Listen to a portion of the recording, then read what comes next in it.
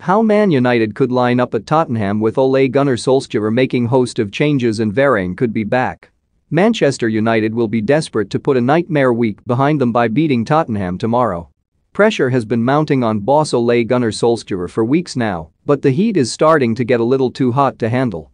The Red Devils were thrashed 5-0 at Old Trafford by rivals Liverpool last week, with their manager describing it as rock bottom.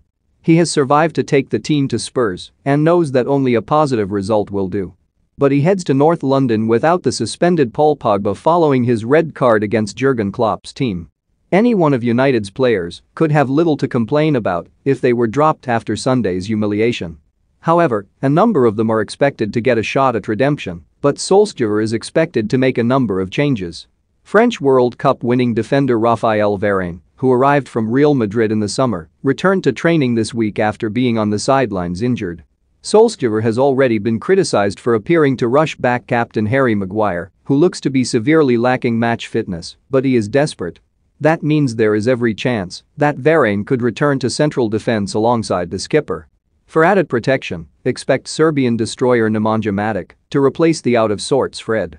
He will be tasked with protecting the back four alongside Scott McTominay, with Bruno Fernandes in front of them supporting Cristiano Ronaldo in attack. Another big decision Solskjaer has to make will come in attack. Many want Edinson Cavani involved due to his non-stop work rate, but it will be another recent sub that we think could get the nod instead. Jadon Sancho has been mocked from all quarters due to his poor start to life at United after his big money move from Dortmund. And with Mason Greenwood due to keep his spot on the right, the recently fit again Rashford could be given a breather, with Sancho handed another opportunity to shine. Read our Football News Live blog for the very latest